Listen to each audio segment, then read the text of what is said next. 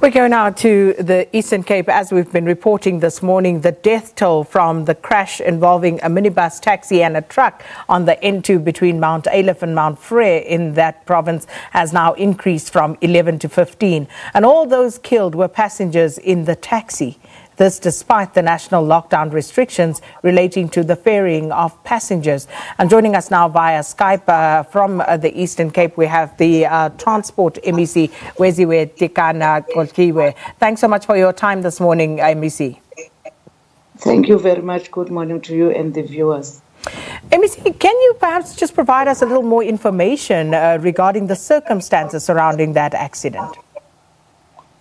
We are informed that the minibuses was ferrying passengers from town, as we all know that yesterday was the payday for most of the people in the province, and also there were a number of grant recipients who were in town to collect their grants.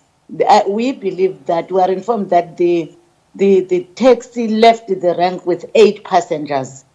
There are roadblocks on our roads. It collected some additional passengers after it passes all the lockdown road blocks. That's when it was hit by a truck coming from the other side, oncoming truck from the other side. So it was a head-on collision, which immediately we were informed that there were 15 people who were deceased, but unfortunately they were increased to 15. They were initially 8. They were 8 from the taxi rank, but they were 15 when they experienced the accident.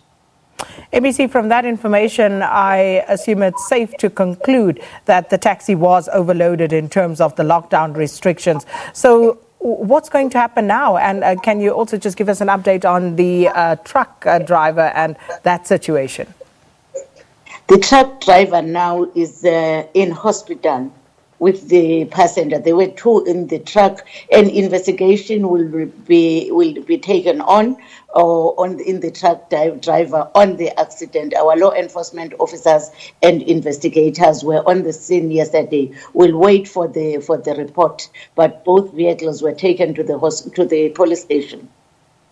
MEC, I'm sure you've seen, I'm sure you've heard people saying that they view this as an indication of law enforcement officials and traffic authorities' failure or inability to ensure that the COVID-19 regulations are being complied with. But from what you're telling us, this is not the case.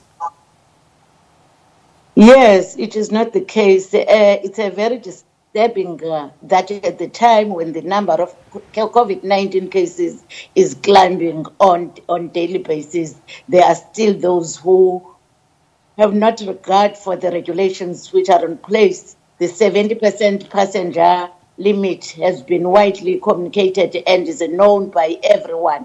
It is complete disregard of the rule of law that has led us to where we are today. Let me say, our thoughts and prayers are with the bereaved families during this difficult time.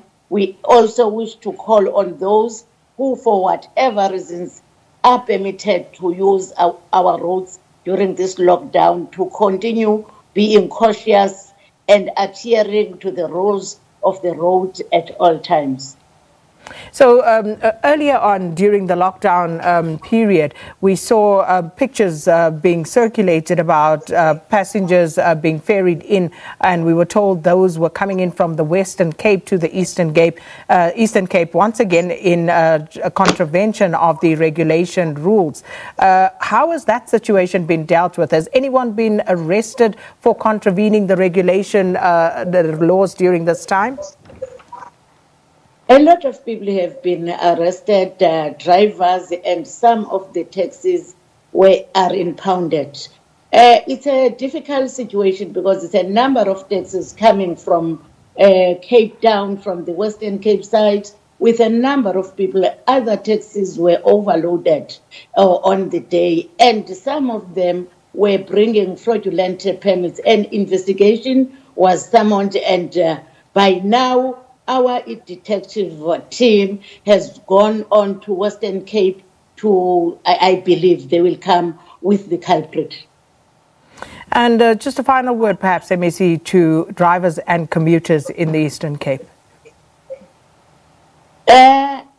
A word of warning, a strong word of warning. We are warning all the taxi or public transport operators that they must comply with the regulations. Of course, this is a difficult time. We understand that they are losing some money, but the government has made commitment with them, is engaging with them. We appeal to all the people of the province and those who wish to come down that they must abide by the be guided by the regulations. We are the law enforcement, of course, will be on our roads on daily basis, 24 hours.